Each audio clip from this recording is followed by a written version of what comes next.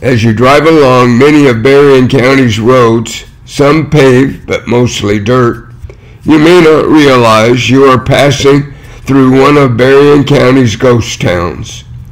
Few have any physical remains of the once thriving community, but they are ghost towns just the same.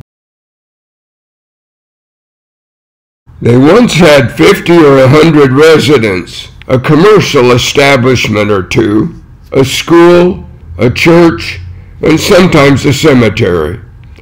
Several had a post office or a telegraph, many a flag stop on one of the 4 railroad lines crossing through the county. But usually something happened in the lives of these residents, or in their business fortunes, or in the world around them, and slowly their history was left behind and soon forgotten. Oh, the names are still there, in part or whole: Allenville, Lois, Glory, Bannockburn, Gladys, Weber, Connell, Rowtown, Baker Sawmill, and others. Each has its own story to tell, so come on along with me and visit a few ghost towns of Berrien.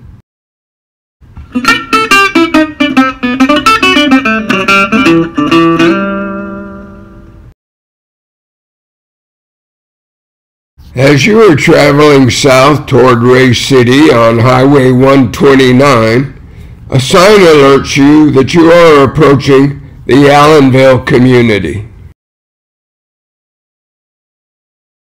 However, when you reach the crossroad of the Allenville Road and 129, very little would suggest that this was once an active business and residential area.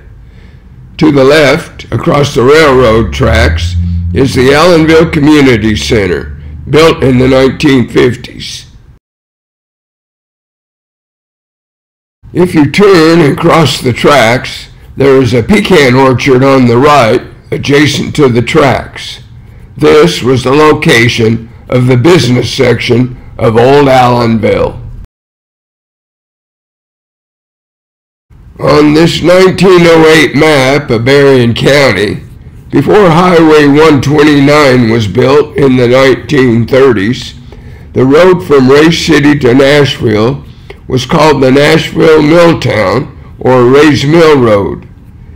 Heading north from Ray City, it took a hard turn westward, then continued northward, connecting with what is Garner Road today. Futchville might have been more an appropriate name if you look back to the early landowner in 1843, John M. Futch, brother of pioneer Reuben Futch. The community occupied almost all of land lot 329 of the 10th District.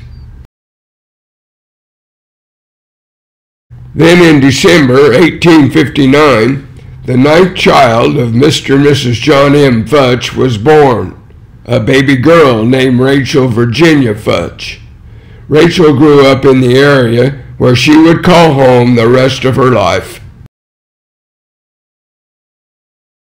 18 years later, in December of 1877, Rachel Futch married William B. Allen, aged 20, son of Civil War widow Rachel Allen Shaw. The couple lived in a log home on what was called the Duran Place, and soon William Allen owned several hundred acres. Over the next several years, Big Bill Allen, known for his stout stature, accumulated large tracts of land and was an astute businessman. He was one of the original founders of the Farmers and Merchants Bank in Nashville. Though on each U.S. Census he listed his occupation as farmer, he anticipated the coming of the railroad through his property and built a sawmill, commissary, and boarding house adjacent to the east side of the railroad tracks. Thus the community became Allenville, as it was called on all the railroad time schedules. The Georgia and Florida Railroad placed tracks between Nashville and Ray City in 1908, with whistle stops at Allenville to load up on wood from the Allenville Mill. Flag stops provided passenger service, which provided some business to the little community. The school in Allenville was called Pleasantville.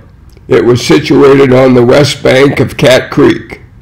The first year of operation was 1896, with C.A. Devane as the teacher, but quickly replaced by William Green Avra.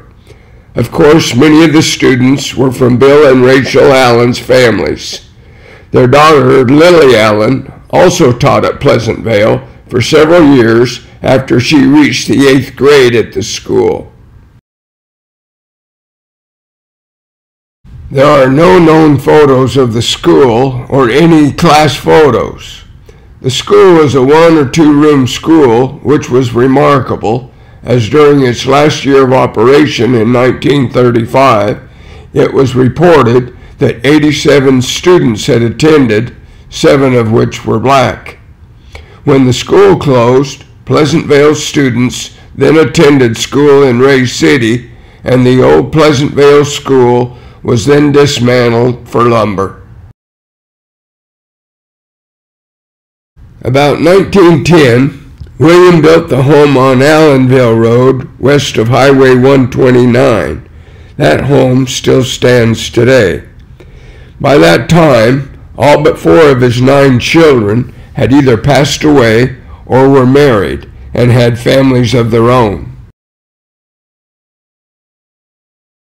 Marcus L. Allen, his oldest son, was living with his wife and children in the home near the tracks which his parents had vacated. He eventually became a police chief in Nashville.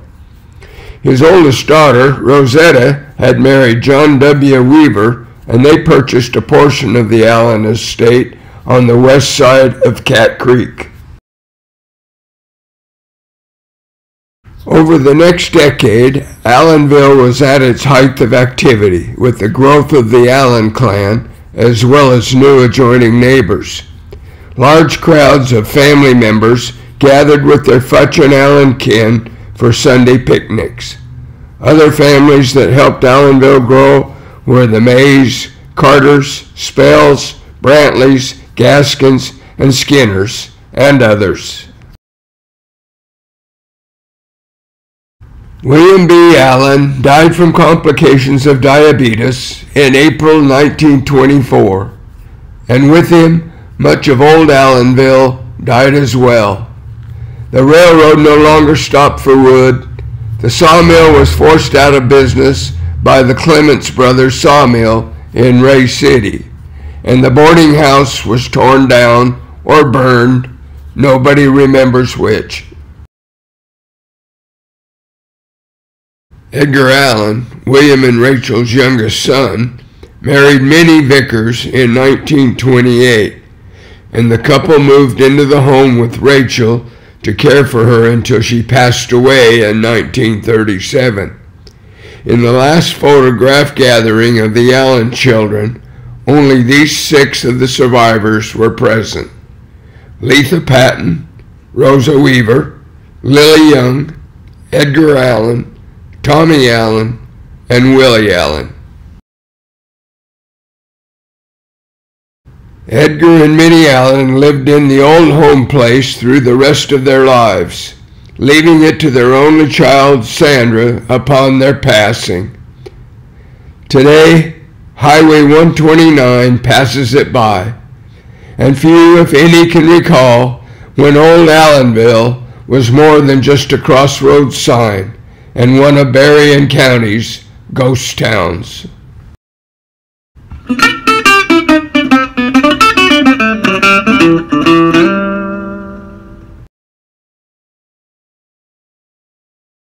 Now let's travel up to the northeast corner of the county, to the community known as Glory.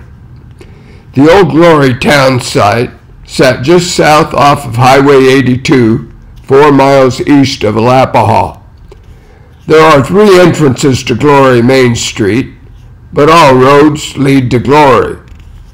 All the roads are as they were 100 years ago, unpaved, but we will enter on the road named for its destination, Glory Road. We pass through an arbored lane, arriving at a T intersection named Lila B. Gaskins Road on today's signposts. This was the main street of the Glory community. Actually, the community known as Glory was first called Rosendale, as shown on this 1883 Clem Company map. It probably did not acquire the Glory moniker until after the Brunswick and Western Railroad was sold to the plant system in 1888. The Atlantic Coastline Railroad purchased the tracks in 1902. The earliest map with Glory identified was in this 1905 Rand McNally map.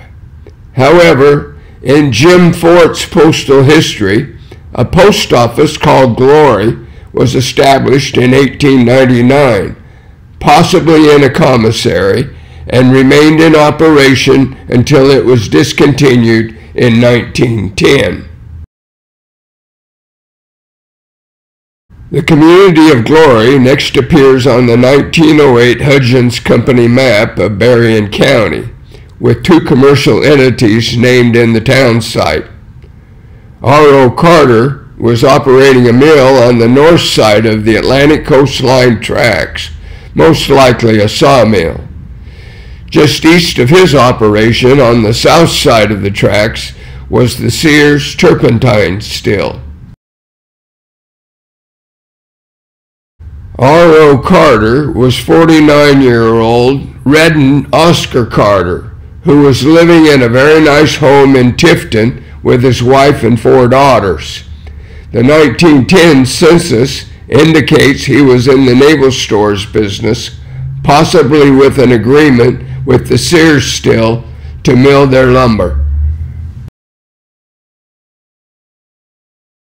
The Sears Company was most likely operated by 33-year-old Hiram F. Sears, shown here in a later photo. He was living in Pearson with his mother, his wife, and their 6 children, including a set of twins. His census record indicates he owned and operated a turpentine still and sawmill. It appears that both Carter and Sears may have had some incentive to operate businesses that required their absence some distance from their homes. How long they operated their business in Glory is not known. However, by 1930, both the still and sawmill, plus a commissary, were owned by John H. Henderson. Henderson brought his young family to live at a home on the still site, on the south side of the ACL tracks. He lived among the houses of most of his black steel workers and operated a commissary on the north side of the tracks for his workers and townfolk. He was still operating the still and sawmill in 1940 with the aid of G.W. Woot Sizemore until Sizemore died in 1944. One other still operated in the Glory area, known as the Corbett Still, owned by Aaron Corbett. It was located between the town site and the Alapaha River on the south side of the Atlantic Coastline Railroad tracks. Corbett resided in Willacoochee and had a mulatto named Tom White manage the still. On the north side of the tracks was a juke joint called Mims Fish Camp, and that had a nice dance floor where both whites and blacks shared in the frivolities.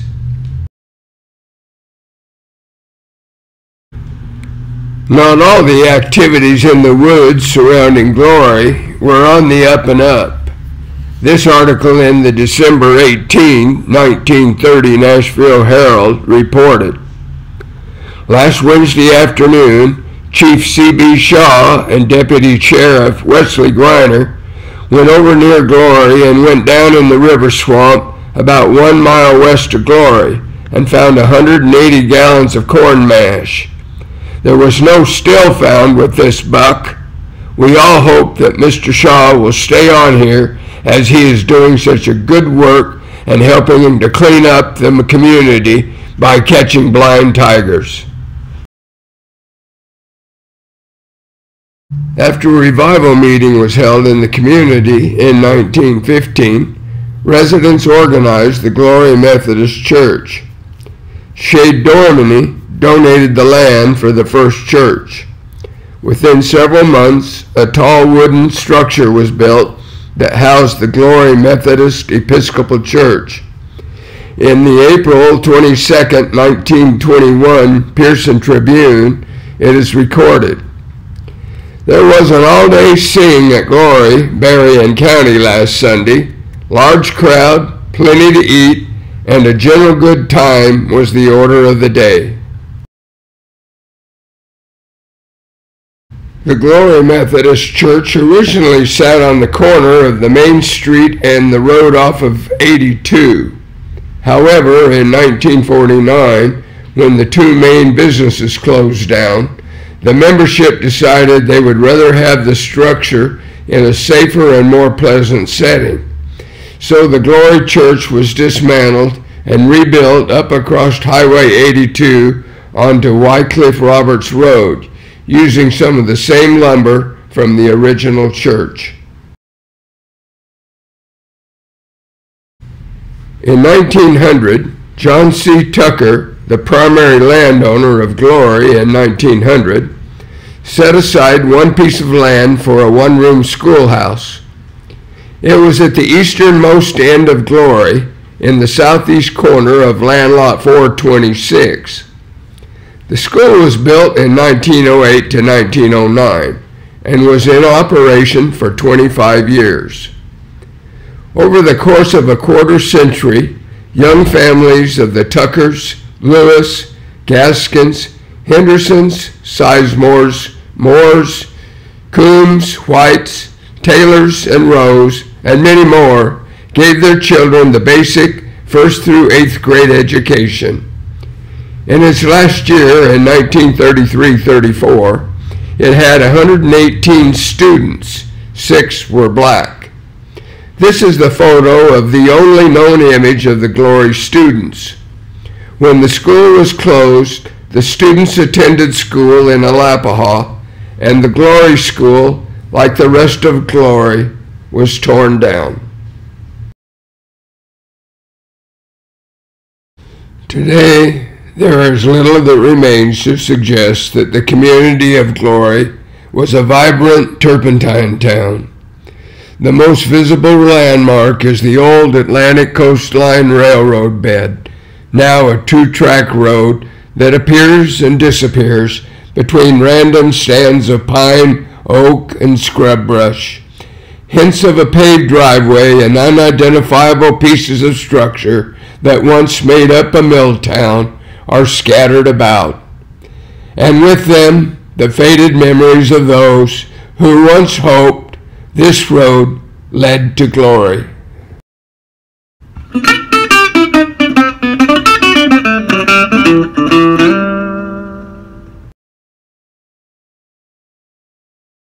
Finally, let's visit the lowest town site at the south end of Berrien County.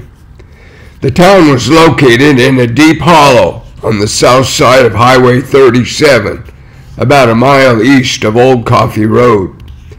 The signpost, when it is still standing, reads Old Lois Road. Many are familiar with what is now known as the New Lois community. It occupies most of southwest Berrien County, south of Nashville. However, it derives its name from the original commercial center of the area, identified in the 1883 Cram Railroad map of Berrien County as simply Lois, but later referred to as Old Lois. Exactly when the Lois village was established is not recorded. However, sometime prior to 1883, Robert K. Turner had established a post office there and named it Lois. Though the post office was discontinued in May of 1883, the name remained.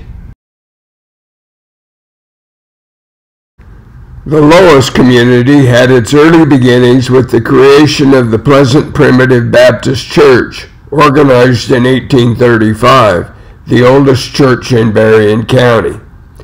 The congregation was made up of the Devane, Albritton, Webb, Fountain, Connell, Carter, Morris, Taylor, Shaw, and Parrish families. Henry J. Parrish was the early pioneer whose farm sat on the knoll adjacent to the Pleasant Cemetery. His headstone is the earliest marker in the cemetery, and his family and his slaves are buried there.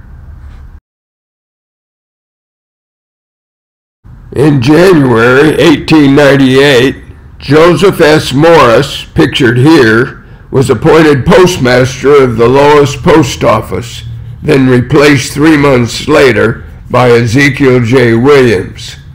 However, the post office was discontinued again in 1904, and mail was sent and received through the Adel Post Office. In February 1892, the Tifton Gazette announced that Goodman and Brown had opened a turpentine operation in the Lois section of Berrien County. The William E. Connell family, owners of much of the land adjacent to Connell's Pond, decided to build a shingle mill using the cypress trees cut from the pond. They dug out a large mill pond just north of the town site, pouring concrete bulkheads, using cypress planks for the dam. Cypress logs were floated down Connell Creek to the pond, then cut for shingles at the mill. In addition, the dam would provide power for turning the grist mill in gin. The 1908 Hudgens map identifies several businesses in Lois: Connell's Mill, Webb Brothers Gin, Fountain Brothers Store, a Missionary Baptist Church, and the nearby residents William Hodge Albritton, W. A. Knight, Chester B. Parrish, and J. S. Carter. As early as 1903, the Cecil Lumber Company ran a tram line from Cecil up through Afton and across the Withlacoochee River, then up to the growing Lois Business District.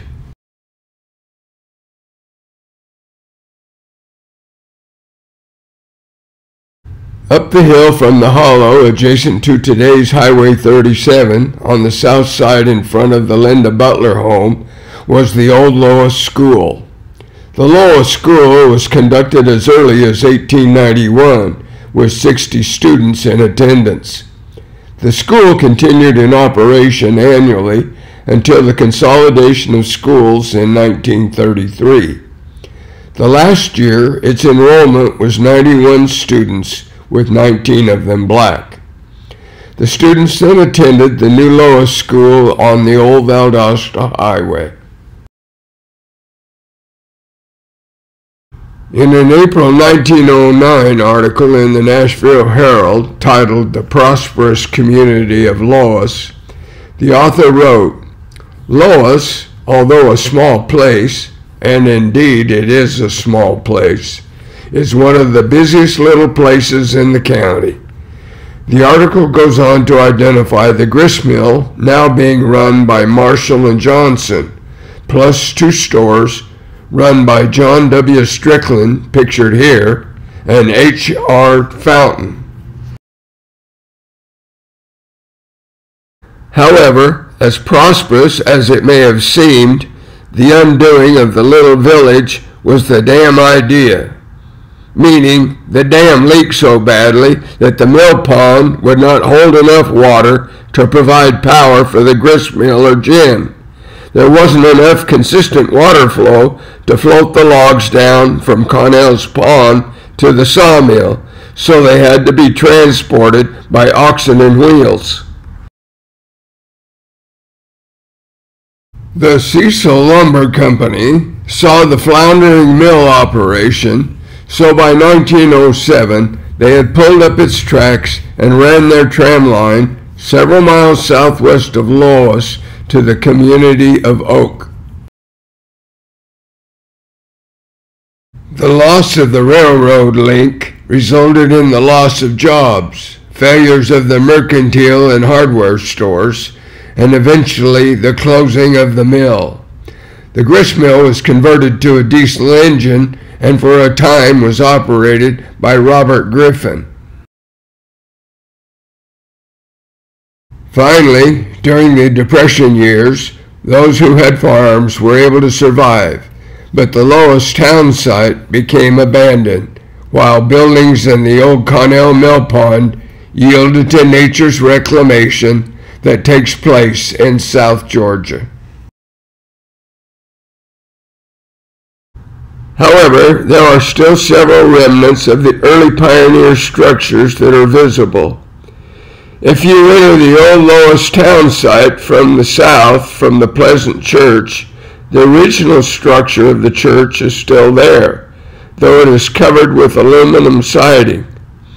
If you happen to attend one of the monthly Primitive Baptist meetings there, you can still view the earliest construction details on the inside of the chapel, featuring the flat plank heart pine walls and the original center posts with the holes of the once used rail separating the men from the women in the services. As you continue north up the hill on Pleasant Drive, you will come to the old farm home of Joseph S. Morris, former Lois postmaster. The structure is now a storage shed, and trees keep it mostly hidden from view. Just past the Morris home is the Pleasant Cemetery, where many of the Lois pioneers are buried. About a mile further on Pleasant Drive, the paved road curves to the right. The dirt road to the right is the old Lois Road that leads to the Bernice Peters Road and the remnants of William Lott and Georgia Peters' home.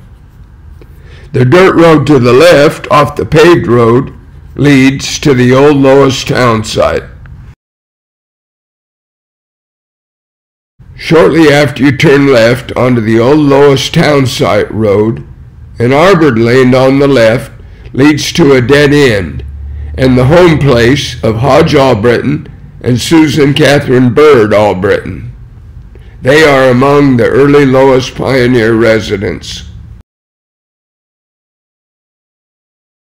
Back on the old Lois Township Road, as it leads deeper into the hollow, a dirt road to the right called Studstill Road will lead you to the W.A. Knight farm home. This family was also named on the 1908 map of Lois. This background photo of the W.A. Knight place was taken in 1993. Almost 30 years later, you can see what time has done to this structure. Just another loss of Berrien history. We are now back on the old Lois Township Road, nearing the bottom of the hollow. On the right of the photo was the location of the Fountain Brothers store, and behind it, up the hill, was the Baptist church. On the left was John W. Strickland's hardware store and the Webb Gin site. And beyond the bend in the road, on the right, was Connell's shingle mill. No structures exist in the hollow today. Finally, we get down to the creek bed where a wooden bridge crossed over in 1993. The background photo here is of the old Lois Dam spillway abutments. the dark spots on the right and left of the photo. Also, hand-hewn posts can be seen in the foreground on the right. Today, the area is completely engulfed with trees, brush, and undergrowth. The inset is Connell Creek, just before it crosses underneath the roadway. As we climb up the hill toward Highway 37, it's almost like leaving an earlier place in time. A little melancholy, I suppose, but wonder if we are moving too fast and have really gained that much when we lose so much of our history along the way. But there are more roads to travel, so please join us on our next episode of Ghost Towns of Berrien.